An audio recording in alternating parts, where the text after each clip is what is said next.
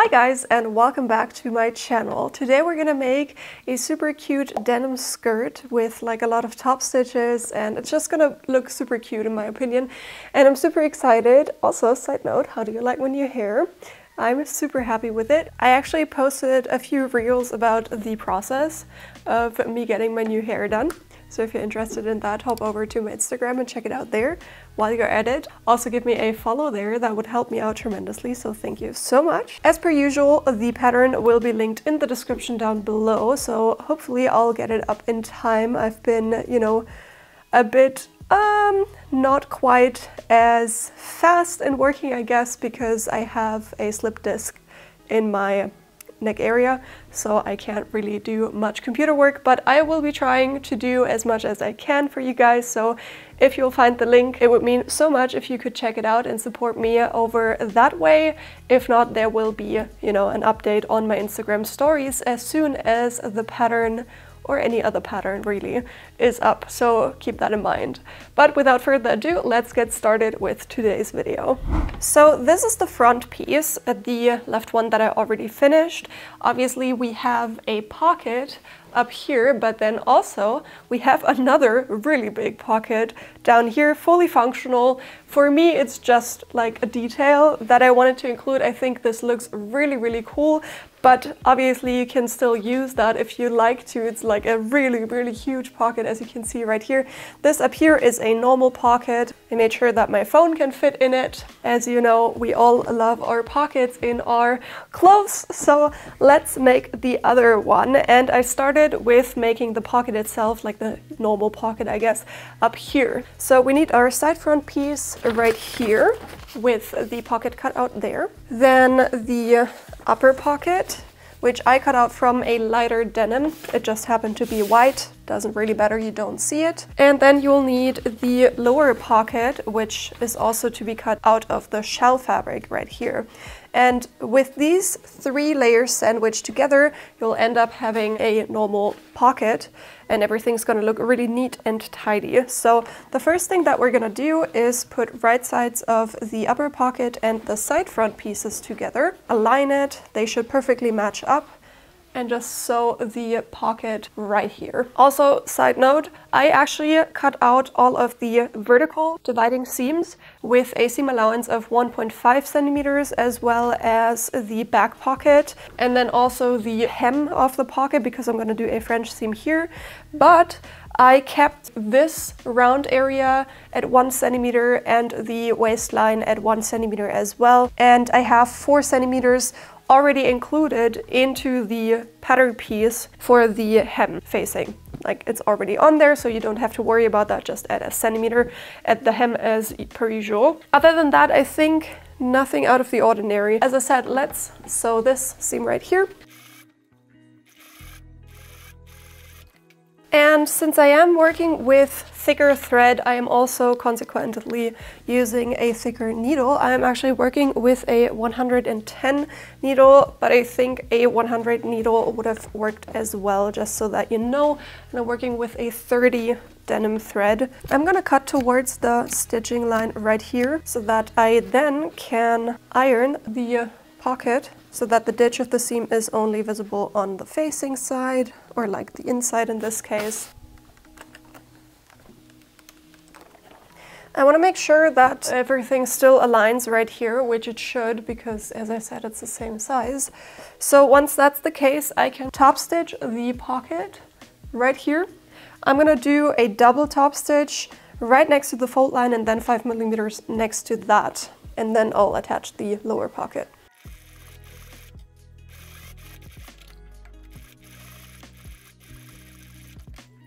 Now, once everything aligns, I can grab my other pocket piece right here. And since I want to do a French seam at the lower line right here, I'm actually going to put wrong sides together at that pocket hem and sew at 5 millimeters to turn everything around. And then I can iron and top stitch at 5 millimeters again to create a French seam.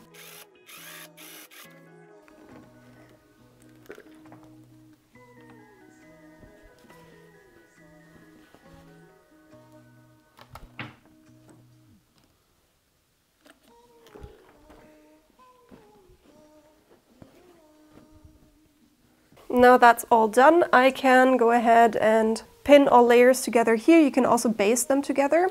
And we're going to continue with adding the front piece to this seam right here. So the front piece gets just put on right sides together. Just remember that you might have added 1.5 centimeters seam allowance. So I'm going to sew at 1.5 centimeters here. And then we're going to do a flat felt seam.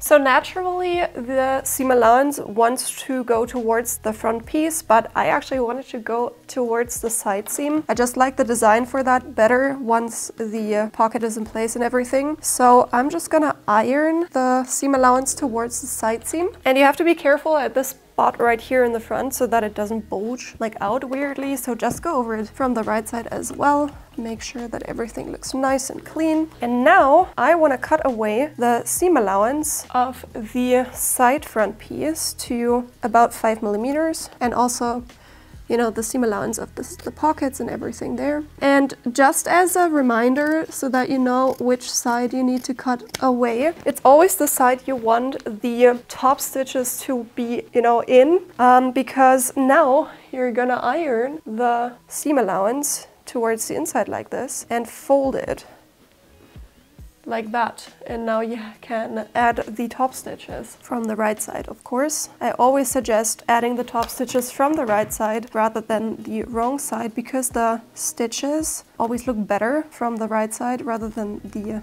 you know, the bobbin thread. Like that. And now from the right side, you can replicate the stitches that you have right here, or do whatever top stitches that you like.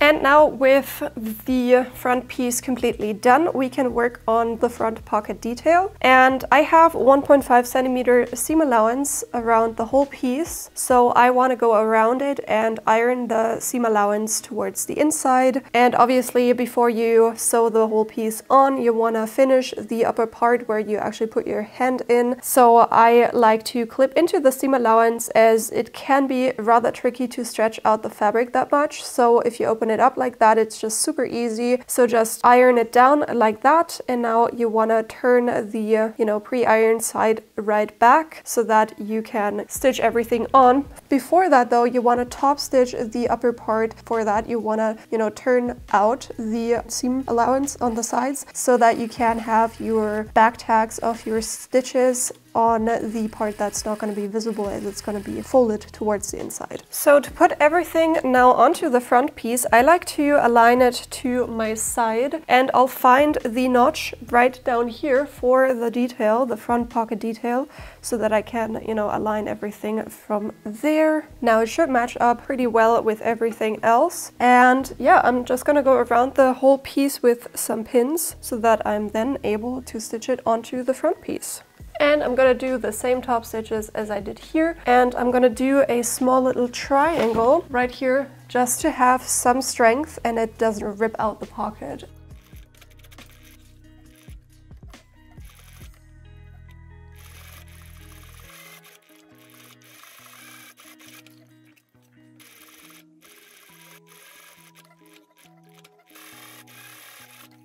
So in my drawing, in my sketch, I added back the top stitches that you can see here from the front dividing seam, and then also a seam that goes towards the back and continues on. So that's something that I have to add once the back is done. But I can go ahead and add the top stitches of that front dividing seam back in. Obviously, none of that you have to do. This is totally optional. You can also do whatever top stitches that you like to your skirt. You're the designer here. But I'm gonna do what I planned, do the top stitches there, and then later on I'm gonna do the ones through the pocket towards the back. Obviously that's gonna shrink the big detail pocket, but I don't plan on using it anyways. Like, it's literally just detail for me. So I'm just gonna add the diagonal seam to that as well once it's time for that.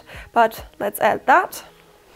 the back is pretty straightforward. So you want to close the back dividing seam with a flat felt seam, and then you also want to close the center back seam with the same. The back seam is going to be to one side. That's the characteristic of the flat felt seam. You'll also notice that in any denim jeans, honestly, like your eye kind of thinks it's to one side. That's because the top stitches are to one side. Obviously, the seam itself is in the center, but that's just something that you might want to check out if that's something for you or if you want to do it differently. But I'm gonna do it that way anyway, so I'm gonna do the back dividing seams first, iron towards the center back, and then in the end I'm gonna do the center back seam. Okay, with the back piece now completely done, we can continue with the back pockets, and they're basically the same as the front pocket details. So you wanna iron the upper edge of the pocket in first, and then top stitch however you'd like to top stitch the pockets, and then afterwards you wanna do the same to all of the other sides and top stitch that onto your back piece. And it's helpful because the pockets are not symmetrical to kind of mark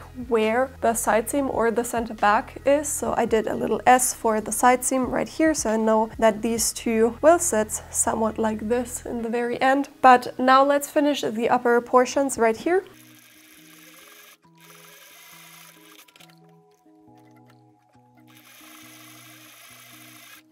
And now let's iron in the seam allowances on the sides. Now it can be useful to make like a cardboard pattern piece so that without the seam allowance, so you can just place it on the wrong side and then just fold in your seam allowance that way. It's super easy to iron your seam allowance inwards that way. Honestly, I think it's just too much hassle to cut that out. Then I'd rather just, you know, iron the seam allowances inwards like this because it's just a few straight lines. So to me, that is much easier, but obviously you do whatever you feel comfortable with. Also, as you can see, I definitely did not have the right settings on my sewing machine right here.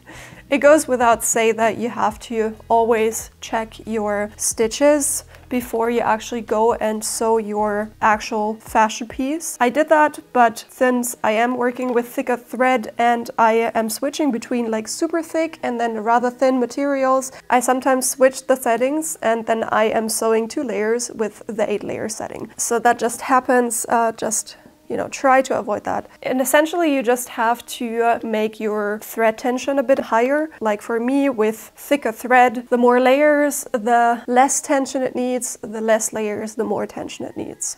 Now that's cooling down. Let's add the one pocket to the side that it is meant to go. So this one has the side marking right here. So this goes here. Now I'm essentially just using my pattern to see where I have to attach the pocket, and I am marking my corner points so that I can now put it onto my skirt and then just add some markings or like pins or whatever to be able to mark where the pocket should go, like that. And let's mirror the other pocket to the other side, like that. And let's sew around the pockets twice as I did everywhere. And I'm also going to add this triangle on either side of the pocket.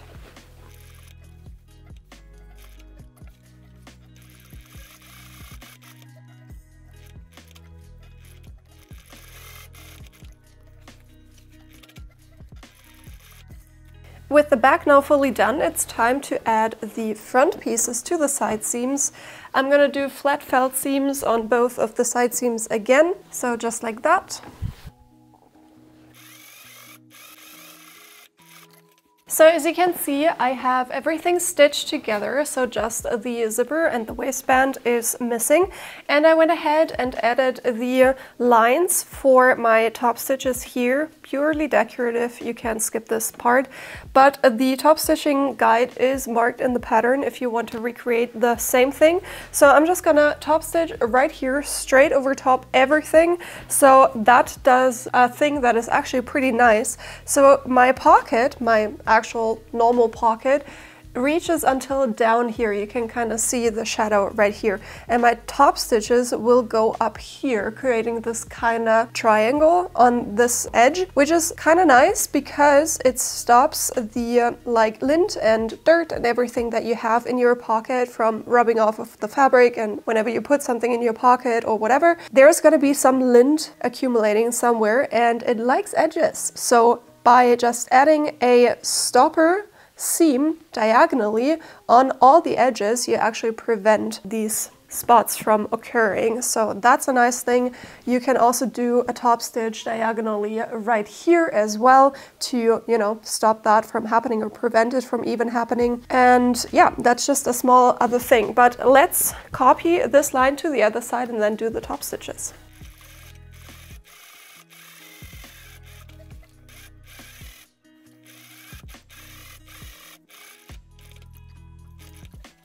Okay, now it's time to add the waistband. I have mine prepared already, so you just wanna iron one side in like that and then iron it in half. As I prepare my waistbands usually, so it's always the same thing, with the one thing being different that this time, since we're gonna add the zipper onto this whole piece, you actually want to put right sides together, like waistbands right side and also the skirt right side. Usually I put it on the wrong side to have this cover the stitches and have a nice result in the end. But for this you actually need to put it onto the right side of everything. I marked my center back, that's just the center of the waistband, and I'm gonna start putting everything onto the skirt from there. Since I am working with elastic fabric, my waistband seems rather small. Or rather the skirt just stretched out, even though I used a stay stitch interfacing tape. And then also I added 1.5 centimeters to my seam allowance in the center front, but not in the waistband, obviously. You want to do that correctly. So I just need to match everything up in the center here and ease everything in if I have to, but it seems like it actually kind of works out that way. And with all of that prepared, I'm gonna sew the waistband onto the skirt.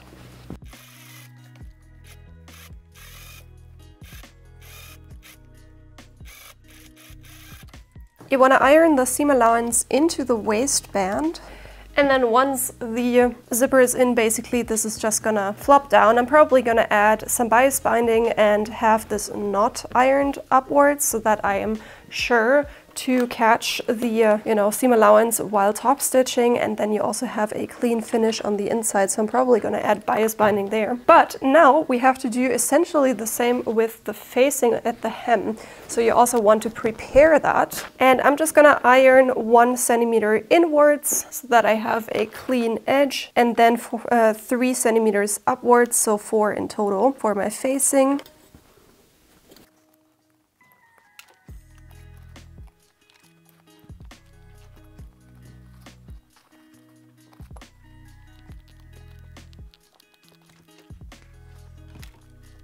Okay, now the hem is prepared, and the last thing is to put the zipper in, and then the belt loops, obviously. And what I will be doing for the center front is basically to go around the whole thing, also this edge of the waistband, and add some bias binding. So I'm gonna use one in a matching color, and then just go around here and use bias binding to finish the edge. That way, on the inside, it's also gonna look really nice once the zipper is in, as we're just gonna top stitch the zipper in place. So I'm just gonna go around the edge, like the center front, and then also the upper edge of the waistband, and have everything done in one go.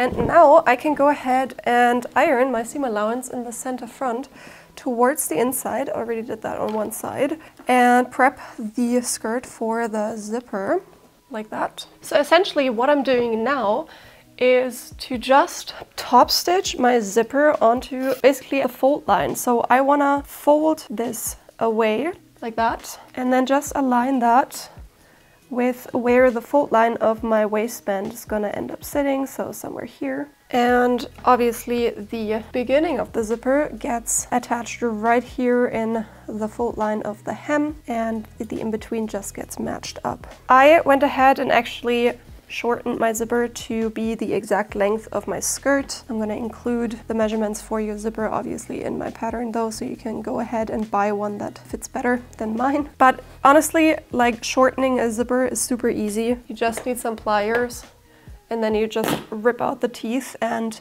sometimes you can, you know, the stopper up here, sometimes you can reuse it. This time it broke though, so I just added some, you know, thread. I just sewed basically a stopper on, which is totally fine as well. You just need something thicker than the teeth basically, so that your sledge cannot go over top. And before I add the other side, I'm actually going to sew this in. I'm going to top stitch this in, and then I'm going to close it and mirror the sides so that it is perfectly symmetrical.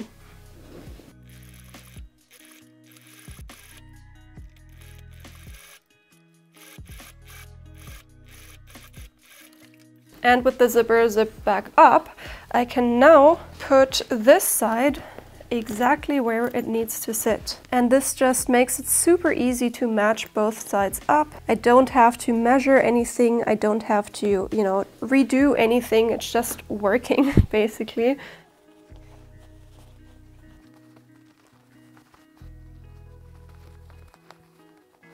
And basically with, you know, a few points pinned, I can open up the zipper because it's easier to pin. Be careful with all of your needles. And then I can go ahead and pin the rest in between, as it's much easier that way. And let's also flip away that upper section of the zipper so that it's not in the way. Pin that in place, and now we can also top stitch that side on.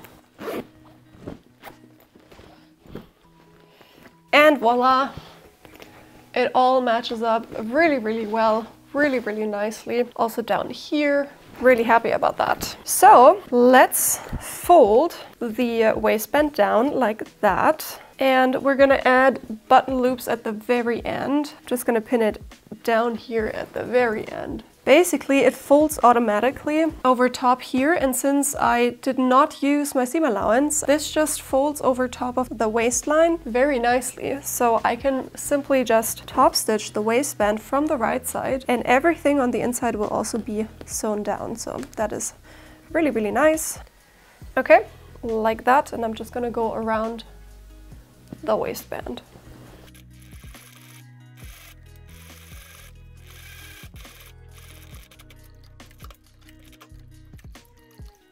And essentially the same thing we're gonna do to the hemline. So that is already prepped and ready to go. So I just wanna pin this edge up as well. And I'm just gonna probably sew at 2.5, almost 3 centimeters. I ironed it up 3 centimeters, so I wanna do a little less than that, probably like 2.5. Okay, let's go around the hemline.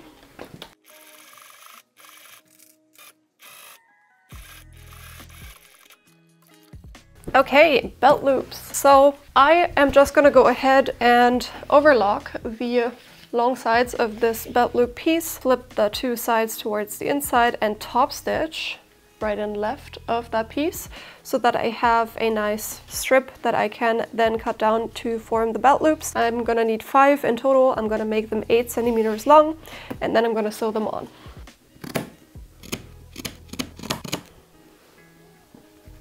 Okay, I have my 5 belt loops ready now, and I'm going to just open up my zipper because it's easier to work on a flatter surface. I want to place the first button loop right here, and I'm just going to fold in the edges on both the top and bottom. I think that's just the easiest. What you can also do is sew your belt loop in right here first so that it folds down, and then just bar tack down here is probably what I will be doing. So I'm gonna add one right here in the front. I'm gonna do it in between the stitching of my pocket and the front dividing seam. I think that looks nice. Then the next one I'm gonna do like 2 centimeters behind the side seam. That's usually where that one lays. That one obviously right on top here, so it's gonna be a little bit off center, but it's just gonna look nicer for the eye once you actually have it on the seam and not in the center back. And then you repeat the same for the other sides and bar tack that in place. Once that's in place, I'm gonna fold it down. I'm gonna do that off camera because you know how that works.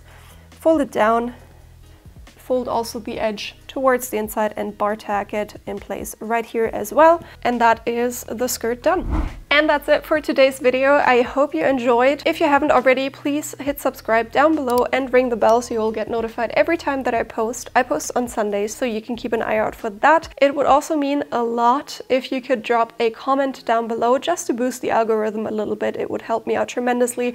These videos take a long time to make with everything that goes on behind the scenes. It would help me out if you could just boost the video a teeny tiny bit, maybe share it with some friends who might also be interested in sewing videos like this one. So thank you so much for that. If you are interested in tips and tricks, you can go over to my social media. Links are all in the description down below. I am doing short format content all around my projects every week, so hit follow there if you're interested. Also, as I said in the very beginning, the pattern hopefully will be available through the link in the description down below. If not, as I said, I will update on my Instagram stories once it is actually online. But if you find a link, none of that matters because it is already online and I managed to finish it in time. So go check that out. That's the most direct way to support me and keep videos just like this one coming. So thank you so much for that. Also, a special thank you to my channel members. You can get exclusive benefits through the link in the description down below. So thank you so much for watching, and I'm gonna see you next Sunday. Bye guys!